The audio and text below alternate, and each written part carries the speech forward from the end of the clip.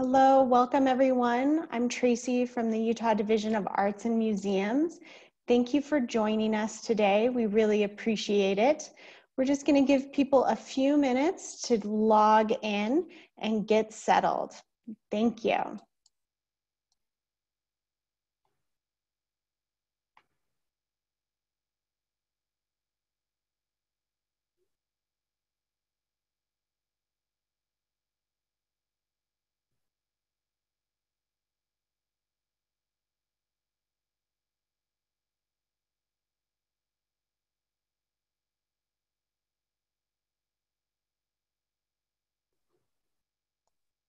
Hello, welcome everyone.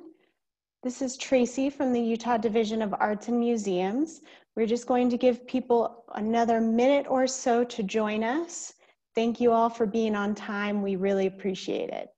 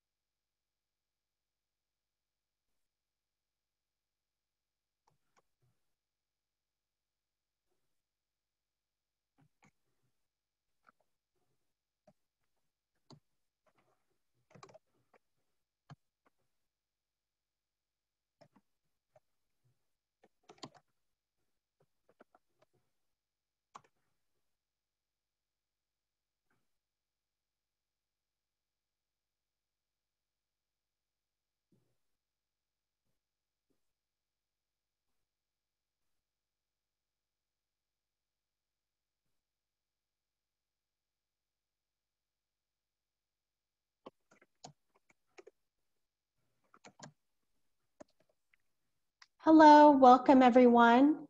This is Tracy Hansford with the Utah Division of Arts and Museums. Thank you so much for joining us today.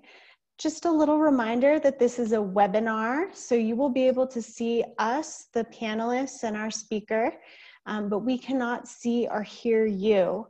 If you have a question, please use the Q&A feature, which can be found in the bottom center section of your screen. If you hover your mouse down at the bottom, you should be able to see the pop-up controls. Any question you have, either a technical or one for UANM staff, can go in there, or for Nina, and we will answer them at the as we need to, or at the end of Nina's speech. We are just going to give one more moment as people get settled, and then we will begin.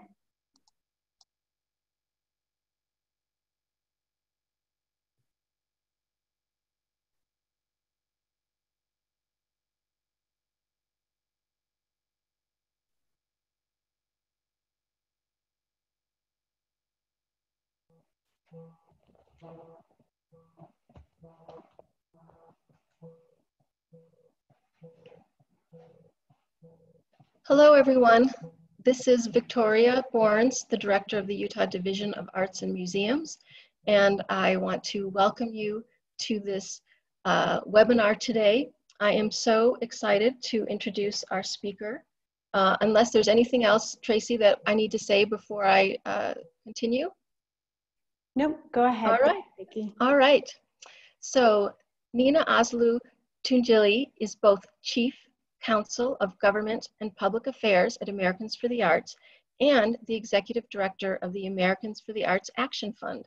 For 27 years, Nina has served as the Chief Policy Strategist for Americans for the Arts, federal, state, and local public affairs work, grassroots advocacy campaigns, policy development, and national coalition building efforts with cultural and civic organizations to advance the arts in America. In 2004, she also became the executive director of the Americans for the Arts Action Fund, a separate 501c4 organization. Nina now mobilizes efforts of more than 365,000 citizens in advancing arts policy issues to legislators and candidates seeking federal public office. She is a graduate of George Washington University and the University of Richmond School of Law. After securing several arts funding provisions in the recently passed CARES Act, Nina is now providing daily technical assistance to thousands of artists and arts organizations in successfully tapping billions of dollars in relief aid. From my perspective, Nina is an engaging, smart, professional, passionate advocate for arts and culture. I've had the good fortune of knowing and working with Nina, and I'm so grateful she is joining us today. Nina, welcome. Thank you very much, Vicki. Thank you for all of you joining today in Utah. I'm coming to you just outside of Washington, D.C. In Northern Virginia. So today is a great day to participate in this webinar because we have a lot of breaking news that's come out of the Treasury Department that I'll be able to share news, and this is especially important for those of you who have secured PPP loans. The new forgiveness application has come out, but I don't want to get ahead of myself. Let's first start from the very beginning. So the CARES Act was passed in March, and it was groundbreaking, $3.2 trillion of funding, in addition to approving several loans to be able to support organizations and companies and gig workers. It was groundbreaking also because of a few other items. One is that Americans for the Arts and some other organizations very much got involved in the advocacy to get gig artists protected during this epidemic and economic crisis. We knew that gig workers would not be eligible for any kind of, the two main sources of funding that was coming through were all through the Small Business Administration or unemployment offices, two areas historically unavailable to self-employed, entrepreneur, 1099 workers, self-employed people, gig workers, what we also call. So we fought very hard, and it's a rags to riches story because where you weren't available to apply for either, you got both. So you have a choice of being able to get funding through the Small Business Administration because we got gig workers to be deemed as a business of one. And we also got gig workers to be considered employees of one of your own business. So that's why you were able to get both pandemic unemployment and Small Business Administration loans. So there's a lot available in here. That's why early on I created a matrix table to help people based on the kind of organization that they represent, what they can tap into for the CARES Act. So I'd like Morgan to share her screen and show you what the CARES Act table looks like. This is available on the artsactionfund.org website /CARES Act table. And you can see here that the CARES Act table and all of its programs run along the left-hand side column, each different category. And before we move down the screen, I want to show you what happens across the screen in blue. I've divided up the type of entity that can apply and when it's applicable to that entity to tap that particular federal program. So in the second column, you see nonprofit 501c3 organizations. In the third column, you have governmental organizations. And because we're an arts organization, we're arts specific. And so we're saying governmental arts humanities organizations. So that could be the very same Utah Arts organization that's hosting this event, but it could also be the Salt Lake City Arts Commission. And then it can also be a commercial arts business, meaning it's not a nonprofit, it's a company. So it could be graphic artists, photography studios, Miss Molly's dance studio, things like that. It could be a film company, it could be a television company. And then over on the next column, here's where you have the gig artists. And all your 1099 workers. And then we have the individual taxpayers, because all of us as employees of something are also individual taxpayers. So some of these CARES Act funds also helped us out.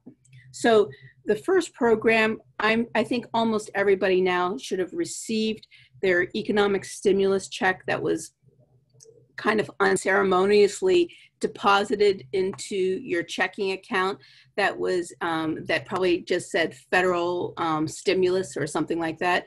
And this is that $1,200 per taxpayer if you made up to a certain amount of money. And then I provide those kind of guidelines of how much. If you're a married couple, if you are a single taxpayer, if it's based on your 2019-18 tax returns, and if you can get the extra $500 for your dependents who are under the age of 17. If you haven't by any chance gotten your payment yet, in the left column, I provide links to the particular government entity. In this case, it's the IRS, where you can find out what the status is of that. But if you haven't gotten it yet, that's definitely an issue, because the great majority got it on April 15th. If you were a Social Security recipient who wasn't filing tax returns, you got yours in mid-May because they needed to connect your direct deposit information with the Social Security Commission and with the IRS. Let's go down to the next page. This is 15 pages long. I'm going to go through it quickly. So in the second section, we have pandemic unemployment compensation. And this is what I alluded to earlier in the top of the hour for this webinar, and how this was a huge benefit for individual gig workers. And so that's why you see not applicable for a few columns, and then you get to the gig workers where you are eligible. And of course, individual taxpayers who were previously W-2 employees, but they were furloughed, let go, laid off, any of those kind of categories, you also can tap into state unemployment. So the way it works is state unemployment is a state program. It's not typically a federal program. But the federal government wanted a way to help those who were inevitably going on to unemployment as a result of federal, state, and local governments shutting down so quickly. So we know it's nobody's fault. It's COVID-19's fault, if anything. And so the government wanted a safety net for these types of employees to get them through until we're able to reopen. So the pandemic unemployment, the way it worked is that when you hear pandemic unemployment, that's your clue that that's the federal portion of the program. And what Congress did was it is now synthesizing with every state unemployment's office in very quick time to say that, look, we know you have your own state unemployment system, and the amount of money that you're willing, the minimum that you give, the maximum that you give, for how many weeks that you give. We want to regulate that and uniform it so that during this pandemic period, it lasts for up to 39 weeks. It can, because a lot of states only have maybe 13-week unemployment programs. We want to increase the base so that whatever a W-2 employee who's been furloughed needs as needs as unemployment, whatever they qualify at your state level, we want to add $600 per week to that program to get them through up to July 31st. And that's when that program will sunset. So if you haven't applied yet and you think you might be eligible, you should do it. And for those who are 1099 workers or self-employed people in that right-hand column next to the end, what happens here is a lot of states couldn't get up and running right away to be able to have you complete your form, so it was staggered throughout the country. And I'm not sure exactly when Utah's went online. It was probably in April, where a lot of other Western states did. And so the key here is all because you were forced to wait to apply for your unemployment. Let's say it was April 28th. I'm just throwing out a date. That doesn't mean your effective date of being eligible for benefits is April 28th. you actually are eligible retroactively. And what I have found in the office hours that I do on Zoom, and I've been doing them for the last 2.5 months, a lot of people have figured out that, you know, they can get on unemployment, but they are not asking for that retroactive amount. And you are not only eligible for it, you should do it, because there's a lot of money that you're leaving on the table if you don't do it. And so the way it would work for 1099 workers is you would apply still through your state unemployment office, and you will likely be, and actually it's a good thing if you are rejected in that first round, because they're using their old structure for unemployment in that first round. And you're going to be rejected because typically a self-employed person is not eligible for state unemployment compensation. So what will happen is it will be followed up with an invitation for you to apply for pandemic unemployment. And that's where the golden ticket is, because at that point, you will upload your Schedule C of your 1040 tax return, and that will help to qualify you as a business. And you will have to answer a few questions that you were economically impacted by COVID-19, like the rest of the world.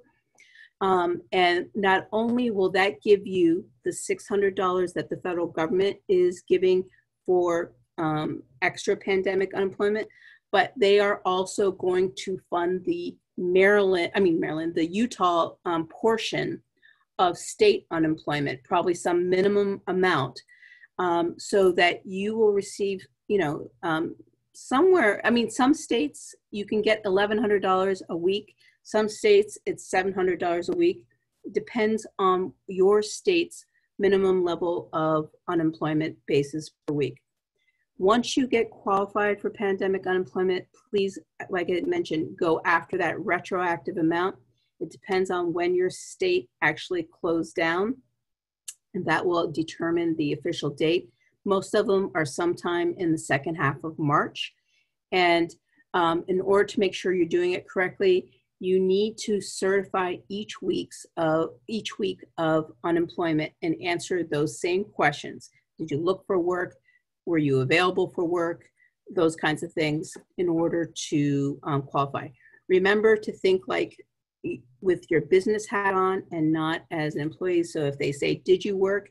Let's say you're a photographer, you might be still doing things, but if you're not earning money for that, it's not work. So that's a typical problem that a lot of self-employed artists have been falling into, and that they're truthfully answering a question. Yes, I worked, I did a painting, I did this, but you weren't commissioned for that. No one's paying you to do that, and you didn't receive payment for that.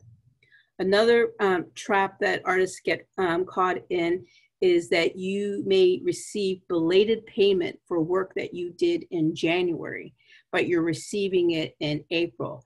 And when the question comes up, did you get paid? Did you earn money this week? Your answer should be no, because you earned that money in January. You just received payment in April. These are the two most common mistakes that happen that kind of clog up your unemployment process. So let's move to a few other items that these I'll go a little bit more quickly on. The one thing I just want to mention about unemployment is reinforce the fact that it will sunset on July 31st. State unemployment will not sunset, but every state has a limit on how long an individual can stay on unemployment.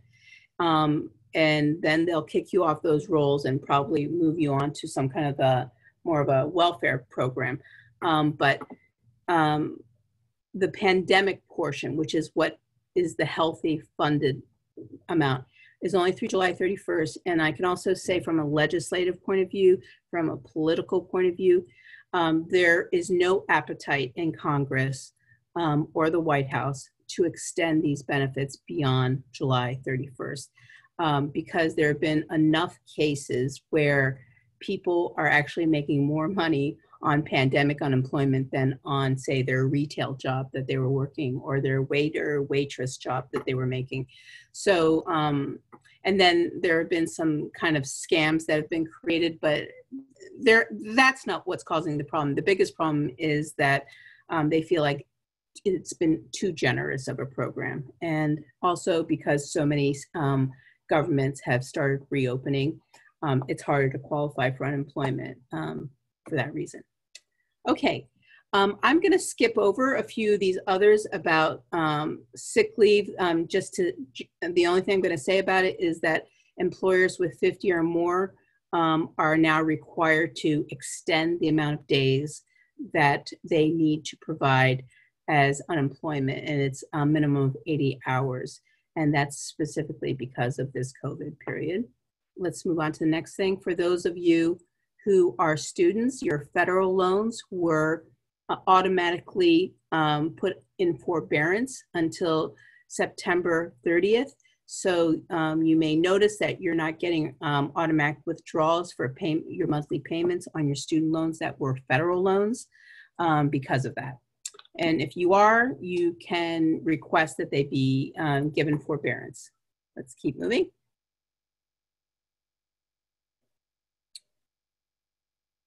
And this one is an interesting one.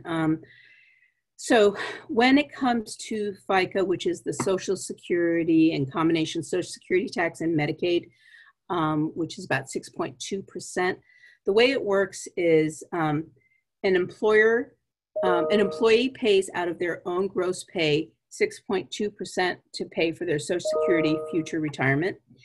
But the employer, if you're a W-2 employee, your employer will match that with their 6.2% contribution.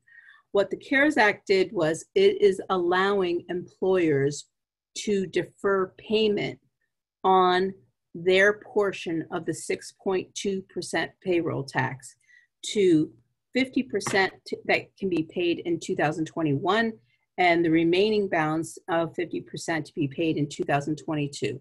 This is, it doesn't mean that they are allowed to never pay it. It just means it's a cash management issue where they can just delay making those payments, because after all, this is going towards your retirement account as an employee. But just know that your employer has that right. For gig artists, this becomes important because self-employed people have to pay both the employee and employer portion. So you can defer payments on your employer portion of your FICA during this period. We can move on. Now we get to the juicy section. Paycheck Protection Program. I think quite a few of you have been able to secure this program. You can see it's eligible to all forms of businesses that have 500 or fewer W-2 employees. You're not allowed to count your 1099 employees in this loan program. So what it is it's a program that runs through the Treasury Department and SBA, but it is administered by commercial banks and financial institutions across the country. So in order to apply for it, you go through a bank and you do not go directly through the government to make your loan application. Now, a lot has changed ever since this originally initiated, and it's an extremely popular program to the point that it had to be replenished because the first round of funding, which is in the billions, the first round was $350 billion, and then they added another $300 billion because it ran out of money so fast because it was such a popular program. The reason why it's popular is because this is one of the few loans that can be forgivable, which means it's an out-and-out grant that you can convert it to. Another aspect of it that makes it so wonderful is that that forgivable grant, if it does get forgiven and turned into just a grant to you, it is not taxable income. The IRS and Treasury Department have confirmed that through regulations that it's not taxable income to you. This is most helpful for the for-profit and self-employed individual, not so much for the nonprofit because you're not paying taxes anyways on your income. So how's it work? This is a program where you can capture and the purpose of it is to keep your employees employed and off of unemployment. So keep that in mind when I explain this program. So what you do is you take 12 months of your payroll expenses, which can include health insurance and retirement benefit contributions that you make for employees and things like that, sick pay, and their gross pay. And you add that up for the previous 12 months, and you have a choice of making it calendar year 2019 or what's called the trailing 12 months before you apply. Trailing 12 months mean the immediate previous 12 months to the date you apply. So if you apply in June, it would be May 2020 through, let me see if I can do my math, June of 2019, if that adds up to 12 months. So it's up to you because you might have a higher payroll amount or more number of employees. Whatever the number is, you've got to work out which one is to your benefit.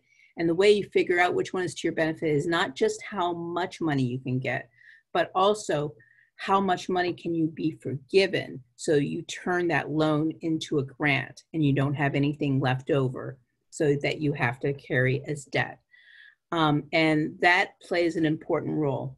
So first, the amount. So we look at that 12 months, and what the government says is you divide that by 12 to figure out what your monthly payroll is, including all those health benefit things. And then once you divide by 12, that's your monthly amount.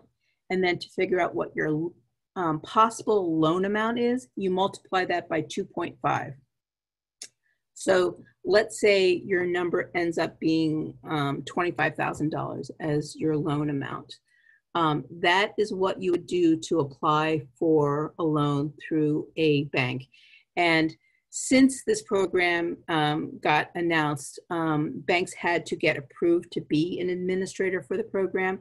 So you had a lot of the big banks, but the real heroes in this entire program have been small community banks and credit unions, because they've been willing to administer the small nonprofit loans and the gig workers loans and self-employed workers loans, because the way banks make money off this as being the administrators is they get a percentage of the loan amount. So they had an incentive to approve and fast track the giant multi-million-dollar loan request as opposed to the $25,000 loan request. So, so the community banks have been the real heroes. I feel that they've been doing the best job. So if you haven't applied yet, you need to get going, and I would focus on some of these community banks.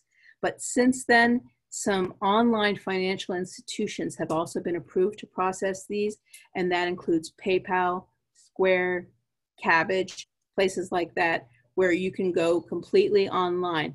I have to tell you, you have zero customer service, but it processes it fairly quickly. And that becomes important because the Paycheck Protection Program, while it still has over $100 billion left, and it's likely not going to be able to use all of the money that it was given. So there's not a rush anymore in terms of first come, first serve. The rush now is that the program is going to expire on June 30th. And the last opportunity to get a loan is it has to be approved, not applied for, but approved by June 30th, which means you need to give your bank at least 1 week to process the application. So my recommendation to everyone listening, and please tell your friends and families that this might apply to, get going, try to put your application in this week and at the latest Monday of next week to process a loan application through a community bank. And, you know, do the application, and if you accept it, if you choose not to accept it, if there are any other kind of things that you're thinking about might not, give yourself the option of deciding that by applying and then making the decision afterwards whether you accept it or not. And I'll go through what some of those possibilities of why you may or may not want to accept it. But you won't have that choice unless you apply and get approved for the loan. So that's the key. The next part is the strain and harassment and anxiety that it has caused people on how to get forgiveness for the loan, because the first application form that came out was horrendous with lots of calculations and places that you could fall between the cracks, and it was overwhelming to a lot of groups. The good news that I mentioned at the top of the hour that there's breaking news about is that the Treasury Department just released today, 1 hour ago, the final forgiveness application form that replaces the one that was released on May 15th with this brand new form. And it's actually two forms. They've created an easy form, which is really applicable to self-employed individuals and other types of applications that are fairly easy, where there are really no calculations of any considerable means that you have to apply to. If we could take a moment to share the screen with this other document, it'll take a moment for Morgan to get that up. And I'll explain while she's doing that. This is also can be found on our website. And it'll take you to the brand new press release that just came down. If you could scroll down, Morgan, a little bit, you'll see, let's pause there. Let's go up a little bit more. Go up a little bit more. There we go. That's great. So you can see that the SBA got an earful from Congress and from borrowers that their original application form was too complicated. So they really listened, and the other thing that you should know is Congress has told the Treasury Department that they expect the SBA and Treasury to lean towards trying to get these things fully forgiven and not be sticklers to, nickel and dime people on how much is not forgiven. So they made it a lot easier, and they're now introducing an easy version form, and they're really set up for people who are self-employed with no employees, or they didn't see any reduction in salary or wages or in headcount. These are two areas that are more applicable to employers with multi W-2 employees.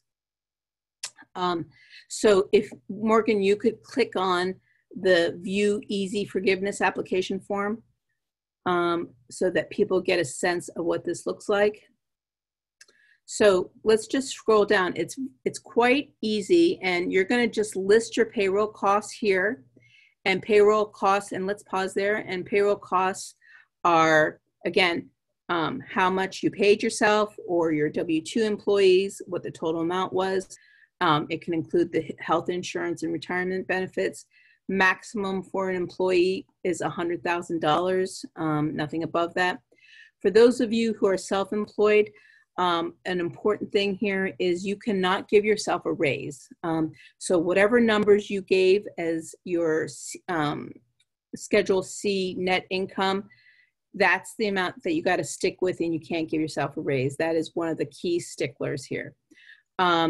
And then you have to put in how much you paid for any interest on mortgage that's business related, not your personal mortgage unless you take a portion of that as a business expense, how much you pay in rent and lease payments, and then your utility payments.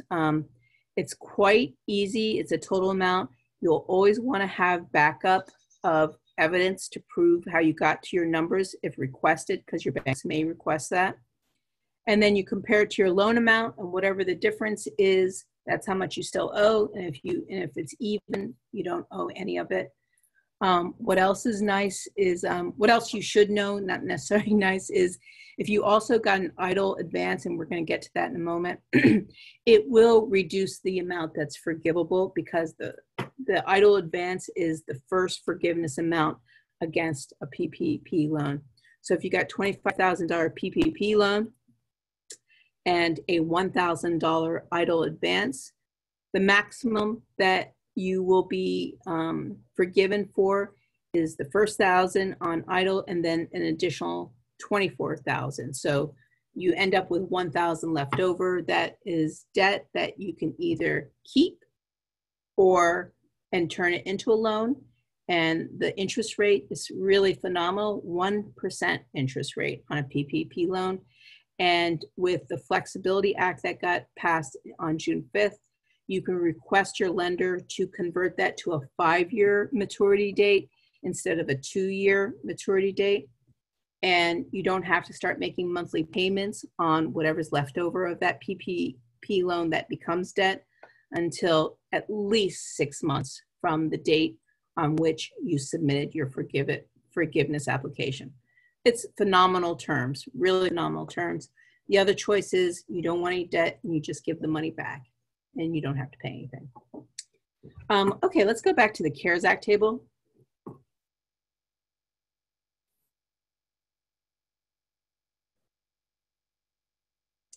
Okay, there is a lot more to go over with paycheck protection.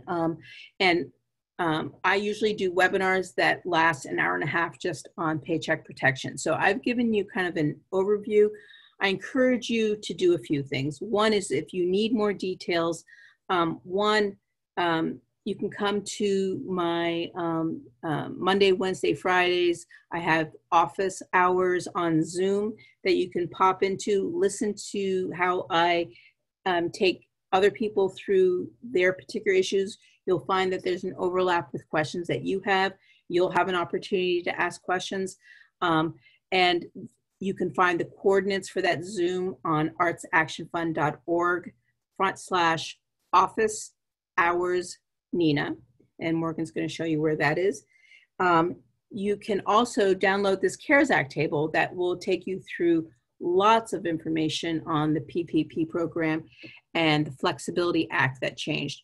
One of the key things I want to talk about the Flexibility Act that is related to the PPP loan is that on June 5th, Congress also changed 2 other important things in addition to the maturity term from 2 years to 5 years for any leftover that becomes debt.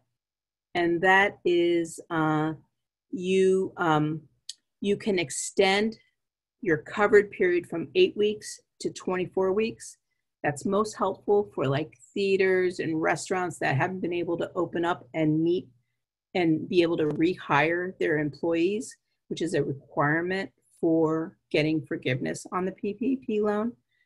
And then a second feature that has proven to be very helpful for that same group is that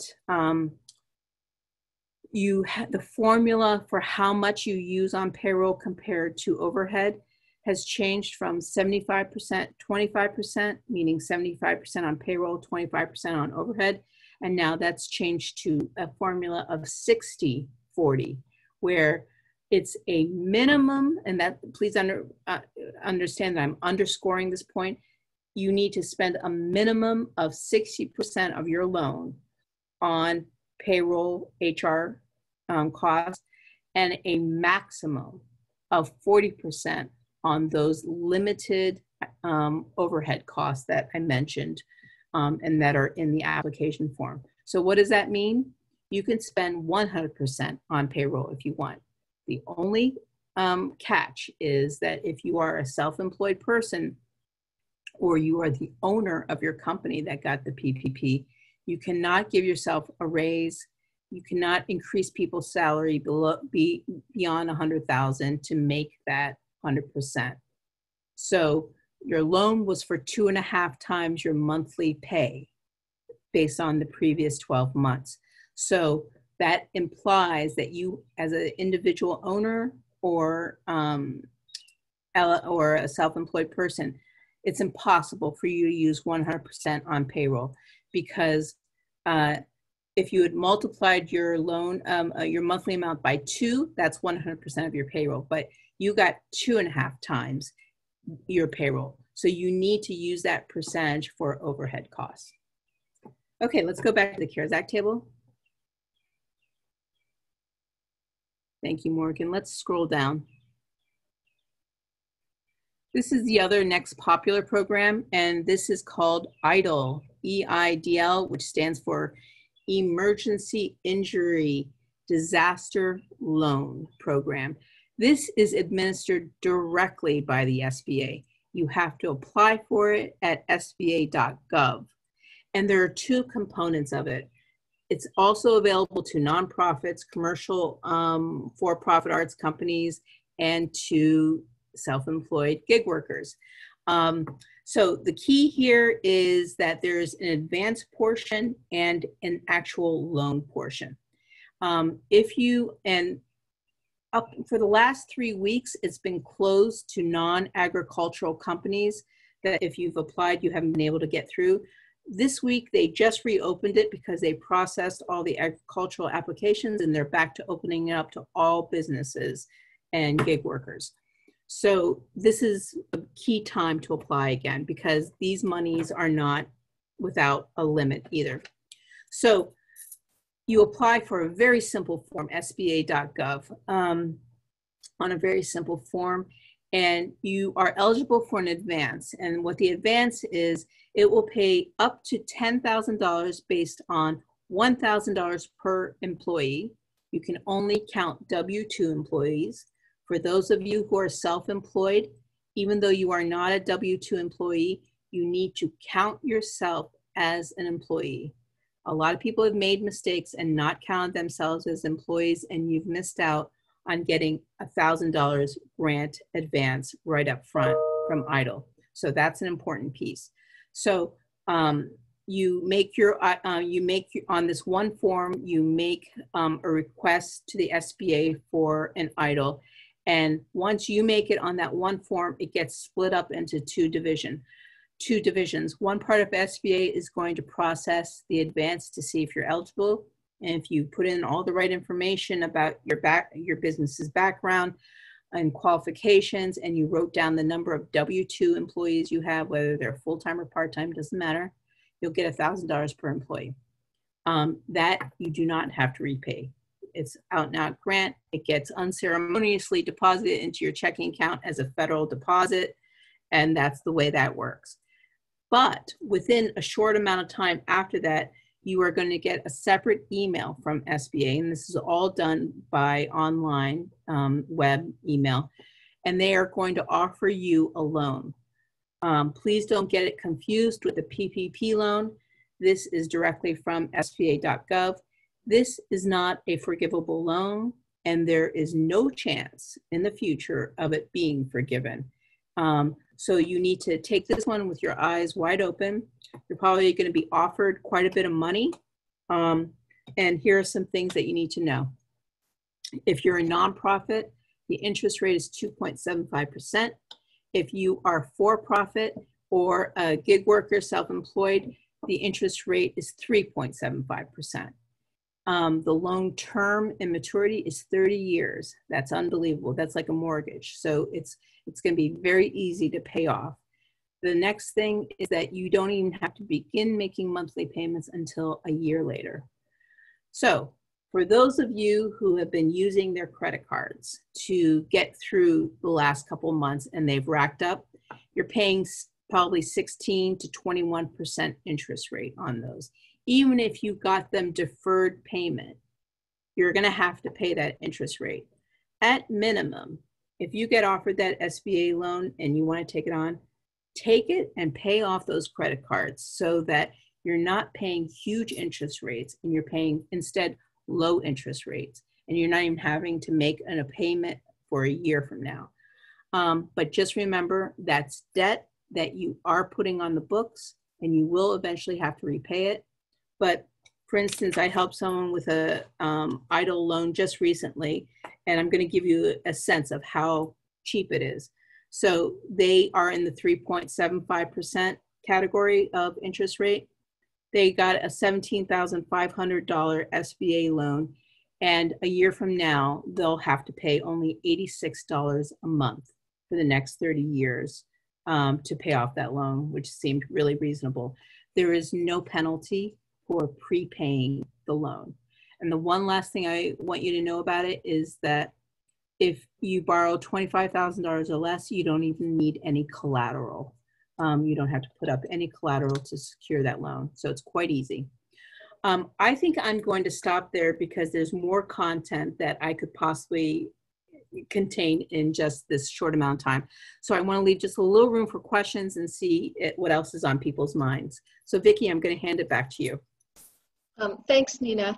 So there was a question about the PPP funding. Is it possible to extend PPP funding now that we have a larger window by Yes. working 10 hours a week and collecting partial unemployment?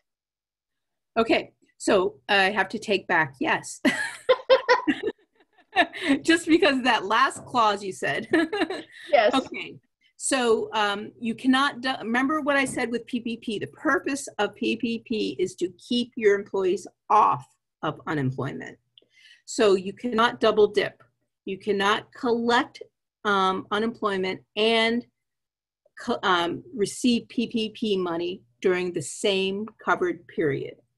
Now I'm going to give you an exception, a loophole, however you want to call it.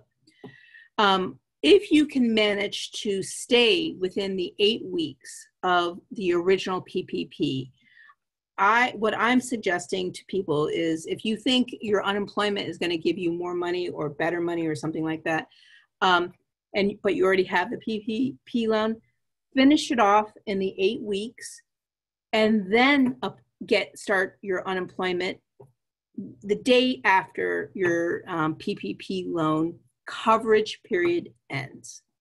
So some people got their PPP loan in early April even. And so they're looking at concluding their 56 days or 8 weeks any day now. And so for them, and this is primarily, I'm talking to those who are the self-employed 1099 people, because you're the only ones who are eligible for both. What I'm telling folks is finish that paperwork for the forgiveness, keep your period to only 8 weeks if you can get it 100% forgiven or close to it, and then move on to pandemic unemployment, because that is going to conclude on July 31st. So if you want to capture a piece of that, that's the only way you can do both, but you can't do both at the same time. Okay. Here's I'm going to remind people, if you have any questions, to please put them in the Q&A section, which is on the bottom of your screen. But while we're waiting, I have never mind, here's a question. I am a self-employer, owner of 2 LLCs, both for music industry. Could I apply for a PPP loan for each of these companies? The answer is yes, but do they pay for the same thing? Are they paying for different things? Do I have to have many employers? Employers. Yeah. Or employees. I think you meant employees. Okay, and I'm looking at it at the same time. So I think you meant employees. So here's the way I'm going to answer this question. You don't need any employees. It can just be you as the owner of the LLC and can apply. The big thing here is, do these 2 LLCs really have 2 different identities, 2 different federal ID numbers, 2 different checking accounts? Do you complete 2 different Schedule Cs, or are you compiling both of these LLCs into your 1040? I think these are things to be on the lookout for that might cause a problem. Theoretically, 2 LLCs could apply for 2 PPP loans, but it starts to get dicey if you are converging both of them into one Schedule C, I think. The second part of your question that wasn't read out loud, but I see it, is can you include overseas employees or employers, I guess? And the answer is no. You have to be a U.S. company, and the employees have to be U.S. employees. Not U.S. citizens, but just residents in the U.S. Okay, we have another question. We did not receive the original EIDL $1,000 per employee. Was this a standard and expected amount for all small businesses that applied for the EIDL simplified loan that could be turned into a grant?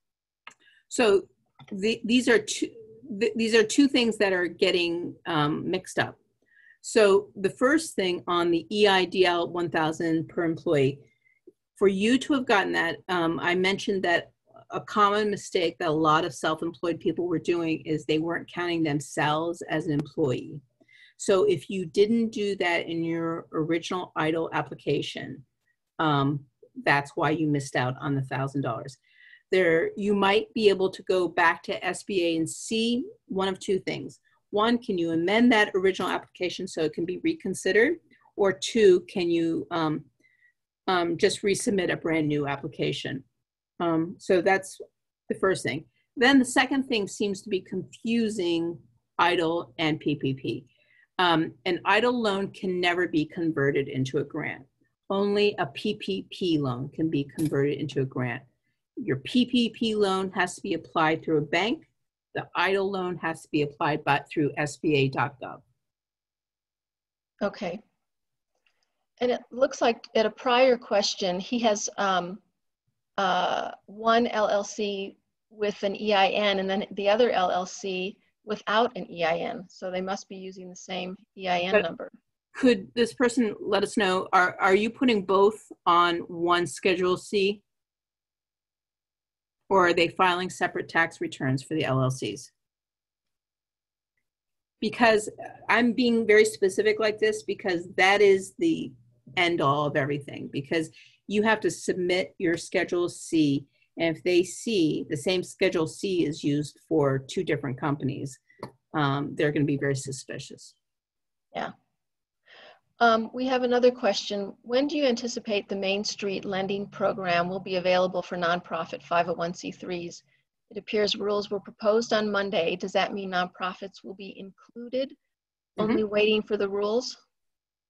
Very good question. So in my CARES Act table, I put in information on those brand new Main Street lending programs. So on Monday, the rules for small businesses, the changes that they made for small businesses, the original Main Street lending program had a minimum loan that you had to take out of $500,000 and nothing less.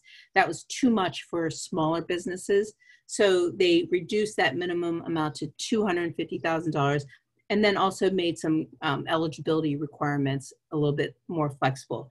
When they made that announcement on Monday, they also announced that rules for creating what they call facility, which is not a building. It means a program in Federal Reserve words.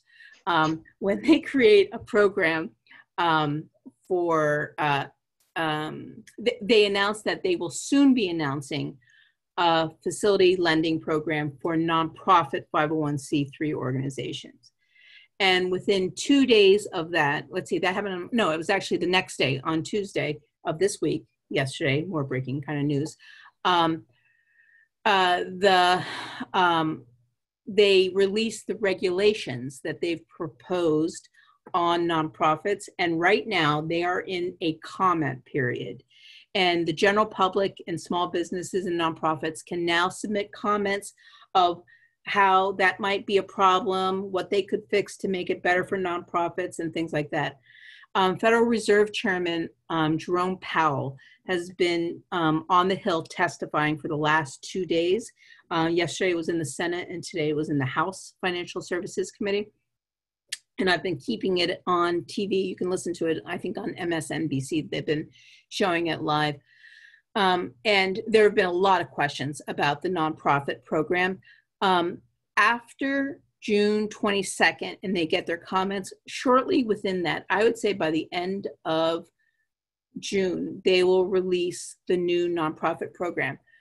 I personally wouldn't get too excited about it because the initial rules are not so great. The terms are exactly the same as the small business terms that were released on Monday, which is an interest rate of, it's called LIBOR, L-I-B-O-R, and it's related to a London interest rate term, plus 300 points. Now, to put that in layman terms, what that means is LIBOR is currently under 1%, and 300 points is a fancy way of saying 3% interest rate.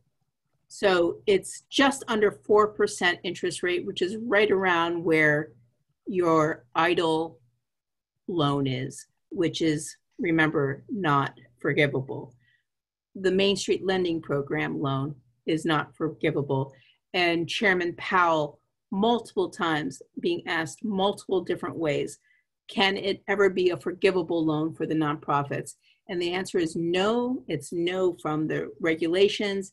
They are strictly a lending program. It would absolutely have to take an act of Congress to change it, and it would change the complete nature of the Federal Reserve in itself, because they're all about a lending program for banks and now directly for borrowers. The lending program, you still have to go through a bank to get the loan, just like a PPP. The only difference also between the small business regulation facility that they came out with on Monday for lending and the nonprofit is they have a few more what they call easier rules to be eligible for the nonprofit and in terms of collateral. But that's about it. I think what people are really looking for is the term, which is also not great. I think it's something like 7 years, and the interest rate. Personally, I think the SBA EIDL, if you are going to take on debt, I think that's the best thing out there, especially if you're a nonprofit, because the nonprofit rate is 2.75. And this Main Street loan thing, you're looking at something closer to 4%. So Nina, can I ask you a question? There's a lot of CARES Act funding coming through the National Endowment for the Arts, the National Endowment for the Humanities, our agency, Utah Humanities, West Staff. Do organizations need to be concerned with tracking, or if they get money from more than one agency and it's all CARES dollars? So there are a few times when it matters that it's coming from CARES dollars, but really what matters is how you're using the CARES money, and not the fact that it originated from CARES Act. Here's where it matters that it's CARES Act money is, you can't, I mentioned earlier, you can't be on unemployment, pandemic unemployment, and be within your covered period of your paycheck protection loan. That is definitely a no-no. Other than that, are there any other double dipping things? Probably not. Now, the key here is now looking at the expense side of things. You can't ask someone to pay for the same, you can't ask multiple sources to pay for the same expense, especially if they're paying 100% of that expense. There's a little bit of leeway if they're not paying for 100% of the expense, for sure. So I'm going to give you an example of the NEA one. So the NEA will be announcing, by the way, it's, if any of you applied for a direct grant from the NEA because you were eligible for their special CARES Act funding, they're announcing their grants on June 26th. The period for which you can use the funds begins July 1st. So let's go back to the Paycheck Protection Program. For those of you who say got your Paycheck Protection Program in early April, you're going to, and you stick to the 8-week coverage period, you want to complete that 8 weeks and submit your forgiveness application. But the key is complete your 8 weeks forgiveness coverage period. And let's say you were paying for the executive director of the organization's pay 100% with the Paycheck Protection Loan Program. You can, let's say you achieve getting an award from the National Endowment for the Arts, and that is also meant to pay for the executive director's salary. So the key here is the NEA one's coverage period doesn't even begin until July 1st. You're going to finish your Paycheck Protection 8-week program, hopefully before July 1st. And if you don't, then the NEA program has you being able to use it for a year.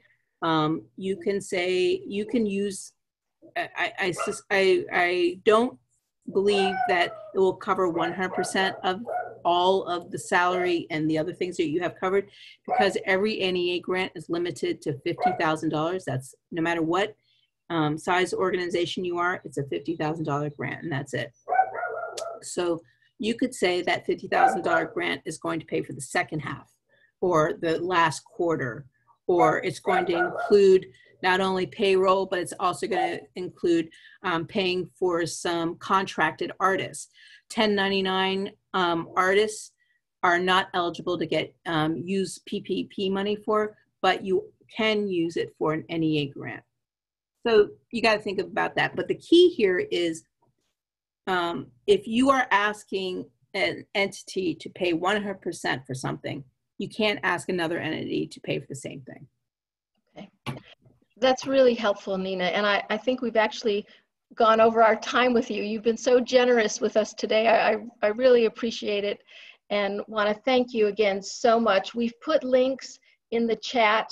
We've recorded this for those of you who've been on the call, and we will post it on our website.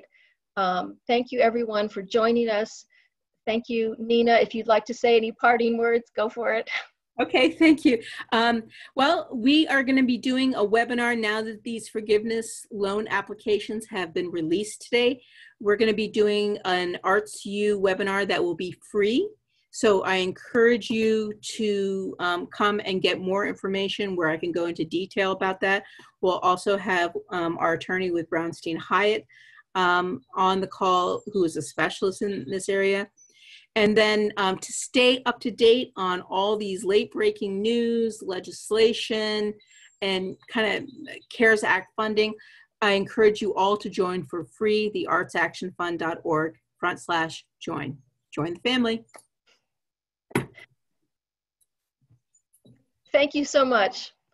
Again, Okay. Again, goodbye, everybody. We really appreciate you joining us today. Take care.